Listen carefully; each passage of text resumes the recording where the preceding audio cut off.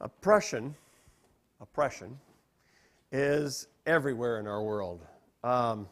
If you looked at that missionary I was talking about earlier's newsletter about that place that they visited that we can't talk about,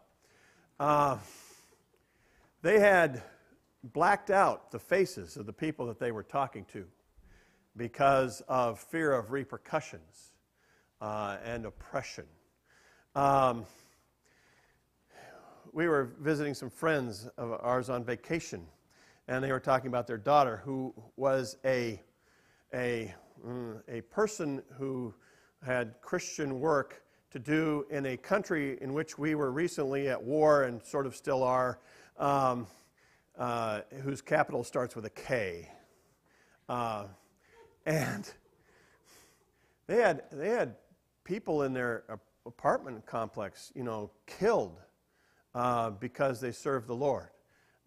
We can't talk about those places because those countries monitor the internet and they look to see who's talking about what, and they don't like us to be there, but we're there anyway. Oppression. But there's also oppression everywhere you go. If you just look at our prayer list.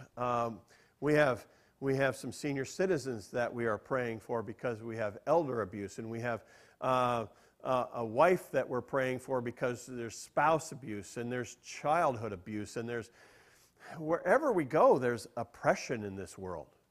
In your life, we're oppressed by bosses, we're oppressed by people in the community. I've been updating my ability to go out at the prison. I have to take training each year, and I had to sit through an hour of how not to treat people, and take a test to make sure that I didn't oppress them. There's oppression everywhere, and Solomon recognized that for certain. He brings up the topic again because he mentioned it back in chapter 3, and told us that there is oppression in this world, but that God was going to bring us justice, and he reminds us of that. He talked about the injustice and said that God's justice would prevail, that he would make things right eventually. Oppression can come from many sources. It's not just overseas, it's here. It's not just outside the church, it's inside as well. And we can oppress other people unwittingly or wittingly. Even if we're good people, we can oppress others, or people can oppress us. The entire Old Testament just harps on this continually about people who are oppressing others that they had power over. And that's one of the main things that Solomon talks about, is this abuse of power. And that's one of the great sources of oppression in the world. It should also be remembered that God sometimes brings oppression. He did in the case of Job. There were other people in the Bible that God oppressed. At one point, he's having a meeting with all of his angels. They're having a planning meeting on Monday morning, I'm sure. And God says, I really want to cause that guy some grief. Who wants to go and do that for me? And one angel goes, yeah, I'll do that for you. Going, well, what kind of angel is that? But God sometimes brings oppression, or probably more accurately, he permits it. He allows it to happen. But oppression comes from all over the place. In Solomon's view, oppression is the evil extreme of the command to go into all the world and subdue it. But when people subdue it in self-seeking, brutal, oppressive ways, that's wrong. Instead of reacting like God does, in giving ways, in loving ways. And so they're fulfilling that command, they're just doing it in the wrong way. Those oppressing the poor are insulting their Creator, Proverbs tells us. When we persecute those who have less power than we do, when we oppress others, we are persecuting the God who made them. And God says we need to treat them like the Creator treats us in this world. Now, we have already been told that we have a hope. Back in chapter 3, it said that God makes all things beautiful in its time, and he said that justice would prevail, that God would provide justice for us, maybe not in this world, but certainly in the next, and a certain amount of justice in this world. But we still have to wait for that beautiful time. We still have times of oppression. We still have times when injustice is just rampant. And we need to deal with that. We have to look that squarely in the face and learn how to feel about it, learn how to react to it, and what we're supposed to do about it. Solomon is not a fatalist. He just doesn't think this is going to happen. But he can't do anything about the instances that he's talking about. Now, I don't know what's going on. Maybe there are people from other countries that have fled to Jerusalem and want to talk to Solomon and get his take on certain things that are happening in their home kingdoms. But I don't think he's just saying, oh, yeah, no, there's going to be oppression all the time, so we're not going to do anything about it. We're just going to moan about it. He would do something if he could.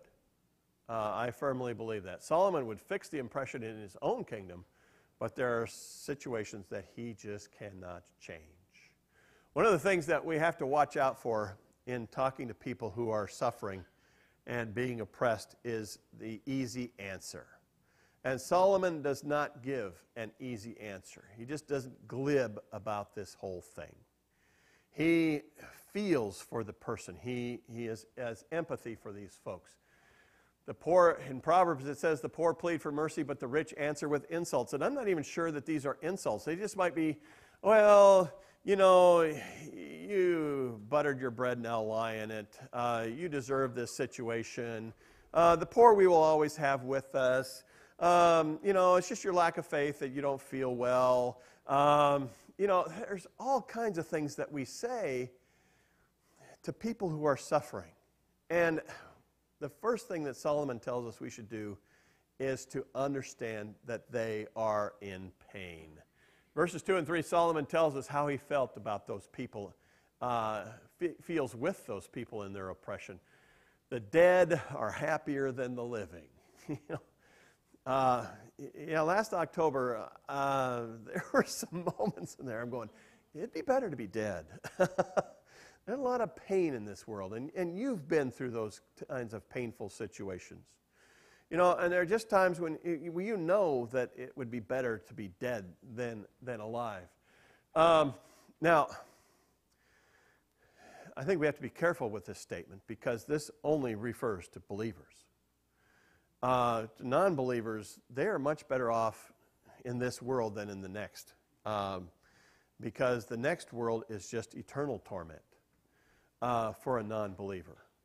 And so when someone comes to me and says, oh, they're much better off, at least their suffering is over, I'm going, that's not necessarily the case. We have to be careful about that. But dying is not always a curse. It can be a deliverance. And for those of us who have had elderly parents who suffer through long periods of disease and pain, you know that suffering, that death can be a deliverance. Paul says the same thing in Philippians chapter 1. For to me to live is Christ, but to die is gain. It's a good thing to go to heaven. That's a good thing. We're not given that choice. We're supposed to leave that choice up to God. But sometimes the end of this life can be a deliverance, and Solomon recognizes that. He goes on to say that it's even better to postpone birth until the oppression is past. He knows that oppression will come and go. He knows that it won't last forever. And so he's recommending that, just wait a while on bringing children into this world if the oppression is going on. Because it's better that if they never saw it to begin with. Verse 4 gives us a small little shift. He starts talking about working. Working is a good thing, but it's often envied by others. And as Rhett read for us, envy is the problem of start of a lot of the problems in this world. Adding this statement about working and envy to what we've previously had, we know that a lot of the fruit of our labors is going to be taken away. We can plant fruit trees and we can plant gardens, and we know that the coons are going to get half the corn, and we know that the bugs are going to get a bunch of it, and even if we get that, well, we may not be able to enjoy it because we lost our teeth or something. I don't know. We know that even the fruit of our labors can be taken away from us very quickly. And Solomon reminds us that envy is the reason for much of the oppression in the world. I'm not saying it's not responsible for some good things.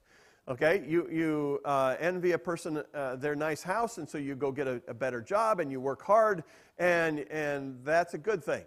Okay, working hard is a good thing. But envy can cause a lot of the problems, and does cause a lot of the problems in our world. Solomon recommends moderation. This is his take on this whole issue. Don't be so envious of your neighbors or of people down the street that you have to have things and you start to oppress them and bully them for the things that they have.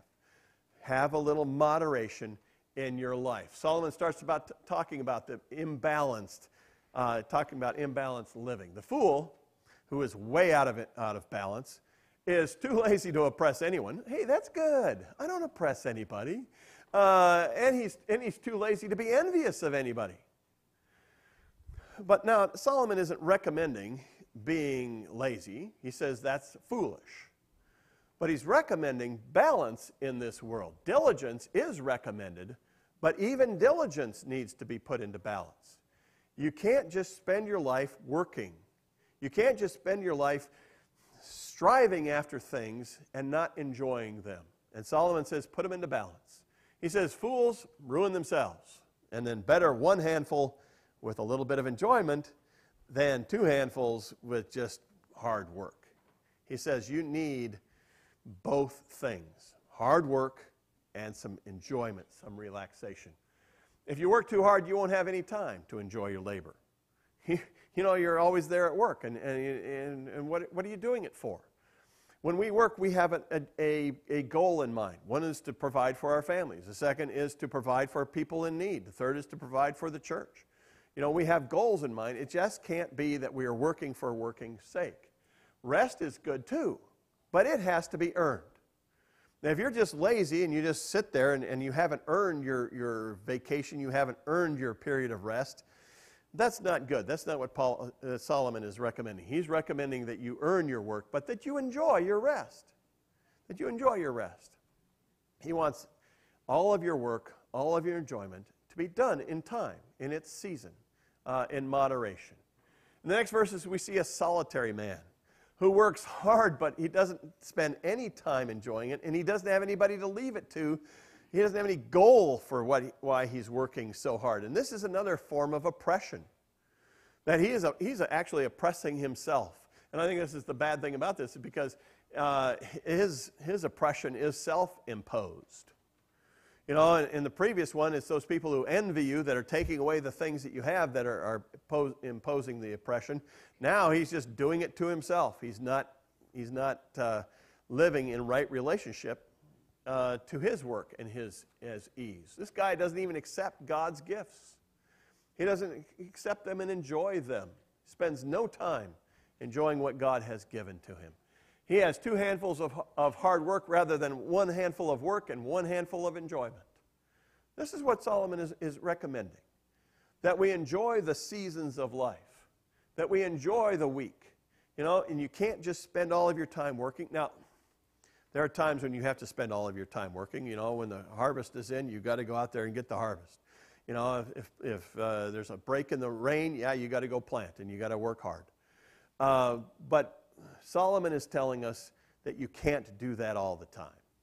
You have to spend some time working and some time enjoying the fruits of your labor. This guy needs to learn moderation. He needs to learn enjoyment. There are some people who just cannot take a break. And they need to learn how to relax in this world. Now, it may be that working relaxes you. Doug was saying that he was on vacation last week, sweating his shirt off in the heat of southern Missouri. Ooh, vacation time. Sometimes working hard is a vacation and is a nice thing to do. So far we've seen several kinds of oppression. We have seen the oppression of one person against another, and we've seen oppression against having an imbalanced life in your relationship with yourself. Solomon moves on to tell us about the opposite of those kinds of oppression, and he talks about the advantages of companionship. He talks about the advantages of cooperation.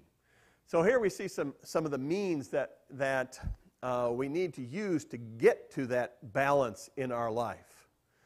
We need to use these things so that we will have enjoyment in this world, and we will be able to enjoy the fruit of our labor. He says, two are better than one because they have a good. He goes on to talk about some economic goods. But that's his statement. You know, what is good in this world? What does have meaning in this world? He says, two are better than one because they will have a good. Now, he says sometimes you can lose. You know, he understands that. But he is recommending that you join with other people. And that will help you to succeed in this world. Marriage is a good thing because you have two people who are joined working for the same goals. It is a good thing. I don't know what he means by three are better than two. I don't think he's recommending polygamy. But he's saying that two are better than the sum of their parts. Two have economic and security value. He's saying that when you have two people working together, that you can attain more economically than you can just working by yourself. And this is true almost on any job that you have. If you have two people working, you can get far more done than if you have two people working singly. And there's also security value. If one person trips and falls, the other person can pick them up, can help them out. They've got your back. There are some other things. There's protection against all kinds of enemies. There's warmth. Two crawling underneath that blanket. It's very nice and warm and cozy. There's comfort. There's victory. You know, I like to watch action movies, and I saw one recently where one guy was going to go up and fight five guys, and the five guys are all coming after him. And he says, well, no, I'm not really fighting one against five. I'm fighting one against three. And the guy says, why do you figure that? And he says, well, the last two guys are going to run. After I beat you guys up, they're just going to take off. So it's really one against three. Well, it's not even one against three because they don't tackle him 3-on-1. They tackle him one at a time. Now, the prison, teaches much better than that. They get five guys and they all gang up on you and they attack you at once. Well, that's, what Solomon is recommending. He's saying 2, 3, work together. You got each other's backs. You can solve the problems. You can have victory in this world.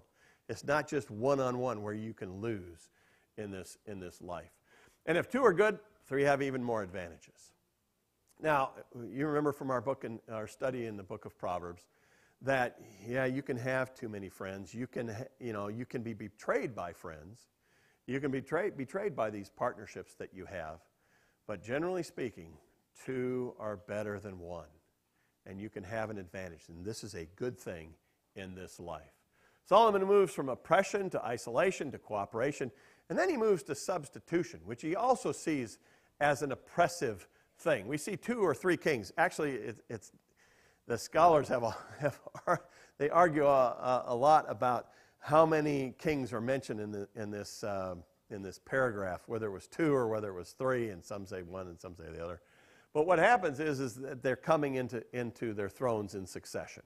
One is taking the place of another. Each king loses his position to another, and Solomon sees this thing as an oppression as well, because you're never sure who's going to take your place.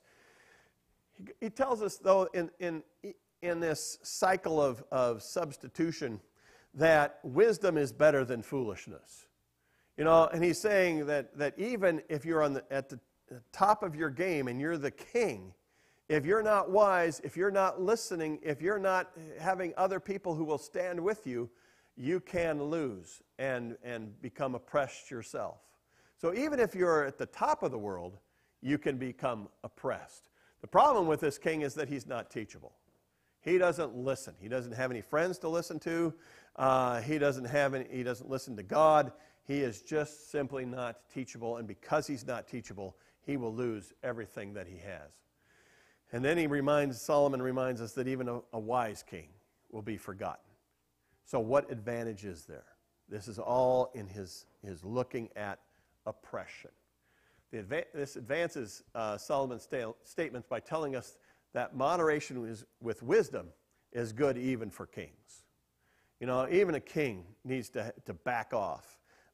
Even a king needs to have help. Even a king needs to have balance in his life, because even a king's life is only temporary. So we've had 3 sections on human relationships, and now we move on to a section on our relationship with God. Solomon changes his tone from reflective, oh, this is a bad thing, I really feel sorry for you, to you need to behave differently. You need to watch what you do when you're talking to God. The picture here is this idiot who thinks that he has a fantasy about bribing God. Well, if I've got a bunch of money, he's going to give me a bunch of money back. And if I just pray with this certain way, well, then he has to do this for me. It's a fantasy world. God is not bribed. God understands our hearts. But this guy tries it anyway. Now, it is commendable to bring sacrifices and make vows. It is commendable to do Christian works. It's commendable to go out as missionaries. It's commendable to give offering. It's commendable to pray. It's commendable. But we need to do it for the heart from God. The temple was a place for listening to God, to listening to what God had to say. It wasn't a place just for sacrificing and making vows. It was a place to listen to what God had to say. It was not a place to be rash and unthinking. Now, we don't have a temple anymore because God has moved into our hearts. So God is everywhere that you want to be. So God is telling us, don't ever think about me in rash and unthinking ways. You can't bluff me, you can't fool me, you can't deceive me, you can't trick me. We need to treat God with a lot of sincerity. This guy thinks he can make a deal with God. Oh, God, you know, if you just heal me, I'll become a minister. Oh, God, if you just do this for me, I will contribute lots of money. You know, no. God wants your heart and life, and he will accept nothing less. This fool's tendency is to talk and not walk, and that may lead to God's anger. I don't know that Solomon is saying that he's going to be punished, but he says that God has a very good chance of being angry if we do not walk our talk. Sacrifices that are made without a heart for God are never acceptable to God. You can give your body to be burned, and if you don't have love, and if your heart isn't right, it's not acceptable to God. Obedience, it says in the Old Testament, it says in the New Testament, is better than sacrifice. And that's why at communion, he says, if you have something against somebody in the community and you're having communion, leave church and go solve that, because obedience is better than sacrifice. In the story about the king, it was his inability to listen that led to his downfall. In this story about this guy walking into the temple, it is his inability to listen that leads to his downfall and leads to oppression. The same is true with our relationship with God. We need to listen. God is not a peer with whom we can just run off at the mouth. Now, I think you ought to talk to God, and I think you ought to talk to God naturally and normally and say to him whatever you want. But he is not going to be bluffed by you. Psalm 46:10 says, "Shut up and know that I am God." That's in Rhett's version. Really, that's what it says. Shut up. Quit talking. I should listen to myself. The dreams that we see in verse 3 may be the dreams that the fool wants to see, but really he can't pull off. Solomon then changes from sacrifices to vows, and he says basically the same thing. And I'll skip those. Finally, he says, what can you do then? If it's not sacrifices, if it's not vows, what are you supposed to do? Fear God. Listen to him. In our understanding of what Proverbs says and what Solomon says about the fear of the Lord is the beginning of wisdom, the fear of the Lord is just simply saying, I trust your advice. I will trust what you do. I will listen to you. The last verses localize the oppression that we saw in verse 1 and the injustice that we talked about in chapter 3 within the realm of a good situation. So the last oppression that he talks about is oppression that happens in a place that is pretty good. What happens like in a church when something bad happens and one person oppresses another? What happens in a community where it's pretty good, or one person oppresses another, or a country? You know, oppression happens everywhere. There are sinners everywhere. And whether it's witting or unwitting, bad things can happen. So what happens there? Well, he reminds us that things are going along really well and that good things are happening. And that good things can happen, even if there is a area of oppression. And because, you know, you live in a good area, that means that, well, yeah, you know, this oppression that I'm suffering is only going to last for a short time. It's only temporary. It's only localized. And we can have hope because we live in a good country, or we live in a good community, or we have a good church. It also reminds us that local oppression can occur even in good places. No matter where you are, no matter how good a situation is, bad things can still happen. So how do we apply all of this? Relationships are the greatest blessing and provide the greatest challenges that we ever have to living wisely. Whether it's with a spouse, whether it's in a family, whether it's in a job, relationships provide all of those blessings, but we have challenges in them. It is a horrible thing when people take advantage of those relationships and have envy and therefore ruin those relationships. But we still need to understand that those relationships are a great blessing. When it comes to the church, sometimes we have been on the good side and sometimes we have been on the bad side.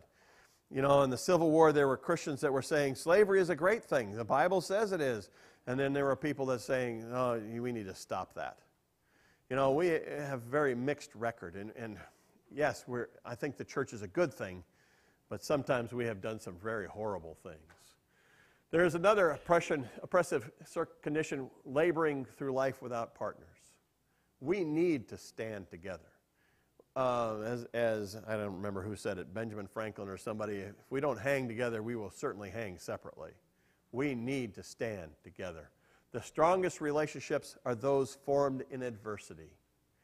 If you have gone through thick and thin with your partner, your community, your family, that is a strong relationship. And under profound common experiences, we can change our life and we can have an impact for God in this world. Bad things happening to us are not necessarily a bad thing. We can grow through it. We can forge these relationships that we have through the bad things that happen in this world. The opposite of companionship is witting or unwitting competition where one wins and one loses. We can come to the place where we all survive and win. Now, competition in itself is not bad, but bullying and oppression are. Competition can accomplish a lot of things. But if we don't enjoy the fruits of our competition, what good is it? We especially ought to be in competition against foolishness. And in Proverbs and in Ecclesiastes and in Solomon, foolishness is anything evil. We need to be in competition against that. We have sent the O'Donnells to Japan to minister on our behalf. I heard this last week that Japan just did something amazing. They passed a law outlawing child pornography. What? This happened last week? And they may have outlawed child pornography, but they still haven't outlawed all of their child pornographic comic books that they love. This is evil. And we ought to send the O'Donnells there to compete against that, to stop stuff like that, to change that system one person at a time through the choices that we make. We ought to be in competition against foolishness. We ought to desire this world to become a better place. That's good competition. That's good competition. Finally, Solomon reminds us about our relationship with God. To rush into any event or responsibility thinking that we know what is best is just plain stupid. And then to think that God has to bless our stupidity is even more stupid. We need God to be involved in everything that we do. Whether it's at home, whether it's at church, whether it's in our community, we need to ask God for His advice. We need to listen to God. We have to start that relationship, continue that relationship, and end that relationship by listening to God. He will tell us what's good in this world. God isn't interested so much in sacrifice as He is in our hearts. We have to remember that our relationship with God is not a hobby. It's not something that we can run into rashly. It's not something that we can enter into unwittingly. You know, we're not fans, as we've talked about in the high school group, and I think in some of the Sunday school classes. It's more than a hobby. Finally, we shouldn't be surprised by sinful people in a good organization. That should not cause us any, whoa, how did that happen? There are people, even good people, do bad things once in a while. And that should not surprise us. But we need to know that God is making that organization work. Remember, God will make all things beautiful in their time.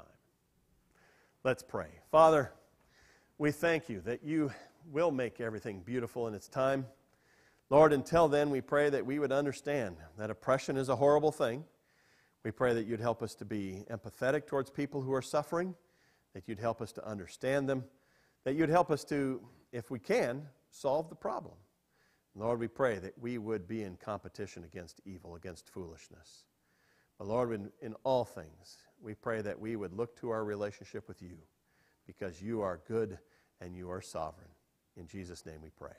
Amen. As we conclude our service, let's stand and sing just one verse of hymn number 145. Hymn number 145. Let's stand as we sing.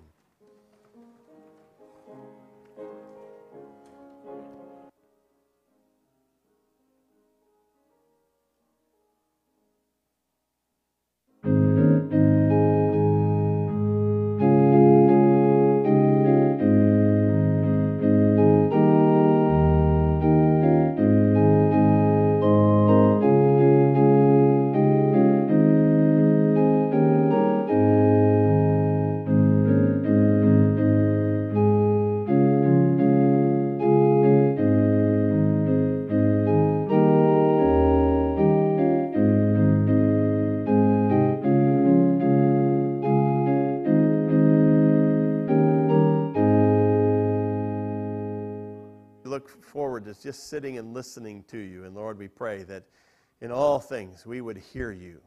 Lord, we thank you that you have been involved in so much of what we have done. And Lord, we pray